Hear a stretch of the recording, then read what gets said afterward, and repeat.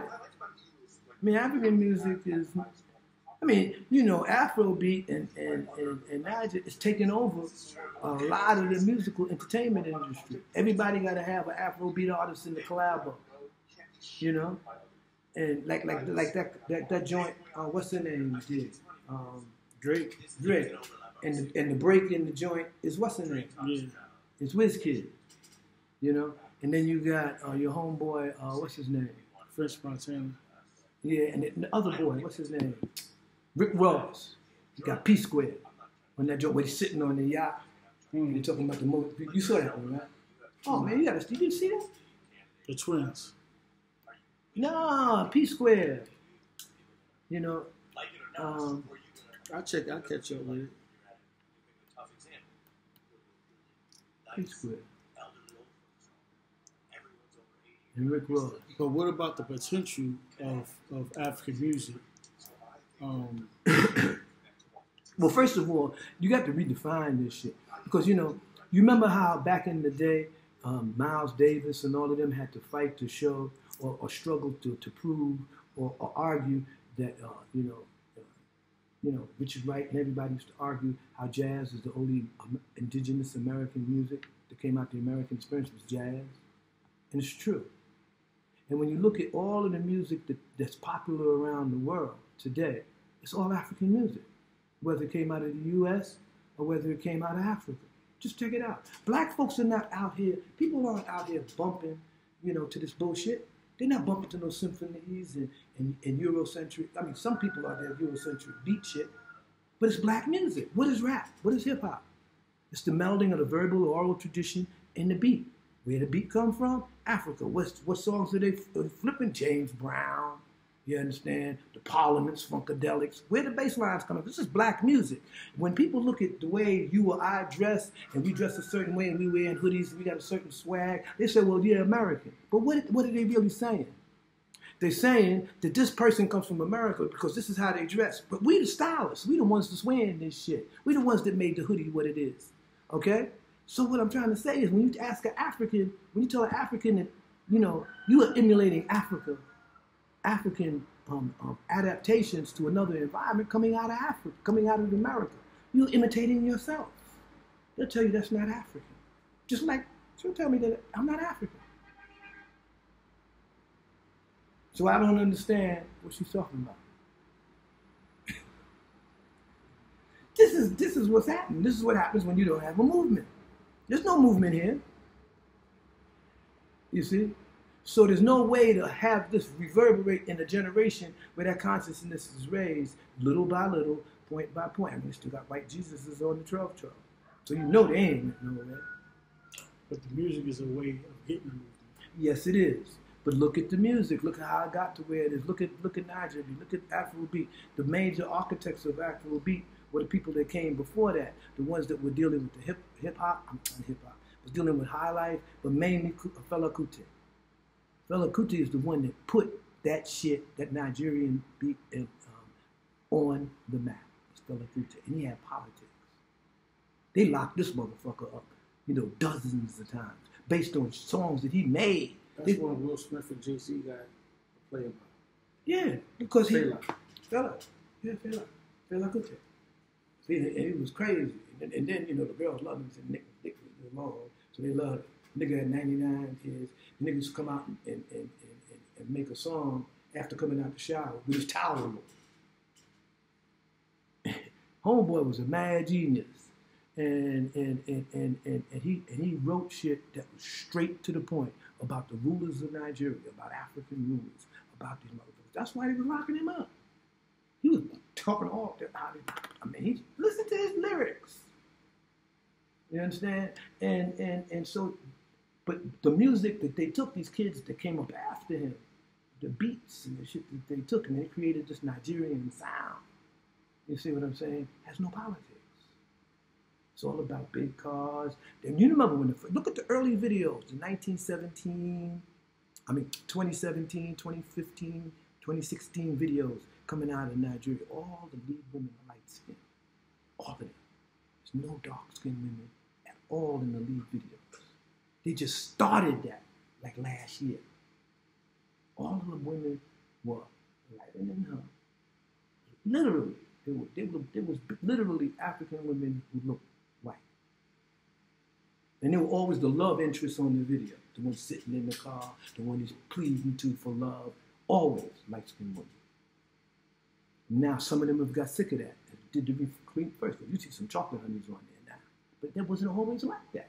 And remember, you made a point about how you listen to hip-hop in the U.S., you listen to black pop music, and it's always talking about killing somebody. It's always talking about some type of stressed out, violent, semi-violent, or some betrayal. It's always talking about something negative like that. But the music here was more about fun. It was more about, hanging out here in love. And, yeah, you had a broken heart, you cheated on you, yeah, but it was more upbeat. And that's a good point.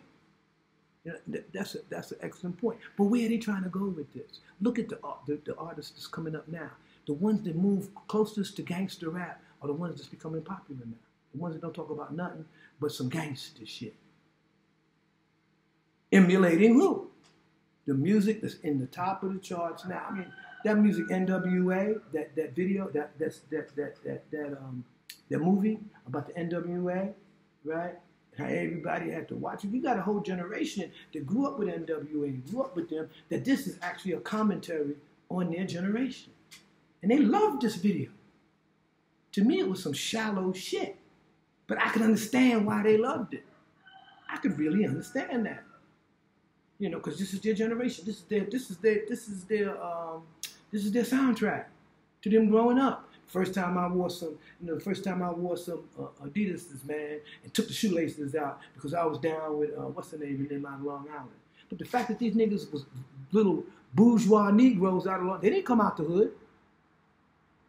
None of them dudes came out the hood that was talking that shit. None of them. They was all little bourgeois, middle-class black kids from Long Island. You see what I'm saying? And the few ones that did come out the hood, like what's his name? The kid out the Bronx. No, not him. He's like an exception to the rule. Because he got a little politics. And he talks, but KR's kind of convoluted himself. But I mean, he's legit in terms, he thought on a different level. What's the kid that got busted that had to go into rehabilitation for drugs? He was in this movie with Jackie Chan, not Jackie Chan, in this karate movie. What's this nigga's name? He's right out my neighborhood too. Used to be real, but he got a good style of rap too. That hard, straight, I'm gonna toot my, what's that boy? DMX. Yonkers. Yeah. He's out in New York. He's legit. He was hardcore too. You see? And so I'm saying you had artists that were hardcore. But who emulated DMX? You stop and think about it. as opposed to some of these other artists. You see what I'm saying? Now DMX was straight. I like DMX. I like the sound, and he's funny. But he used to be straight hardcore, talking about shit straight up, And there was another kid, and those boys out of Staten Island, Wu-Tang. I remember when I went out there and talked to them. I didn't even know that was them. This is before they cut anything. I went out to the project. Some kids invited me to the projects out there in Staten Island. They were being harassed by the police. This is when I first got out of jail. And I went out with this kid named, what was his name? His name was Ant-Man or something. What's this little kid's name? Anyway, he took me out there. And I didn't know that this was these kids that would later become the Wu-Tang. They was hanging out in the project, smoking weed, sitting in the hallway. And I went in the hallway because it was cold outside. Heat was on in the hallway. So he used to hang out in the hallway of this project, right? And he introduced me to these kids. And they started telling me about, man, we wish you had a Panther party because this is what's happening to us here. This is cop land, man. All around here is cops. This is Staten Island, and this is how we got to deal with it. And it was later, that was some kids that became Wu-Tang, And so their experiences and the shit that what they were trying to make in terms of the music was trying to be real. I got that. I got that. But at the same time, the way the industry twisted that shit and turned it against us. And how all of them niggas that initially started out having some politics wind up having none. Look at your homeboy, what's his name, to put out that cop killer shit. Ice-T.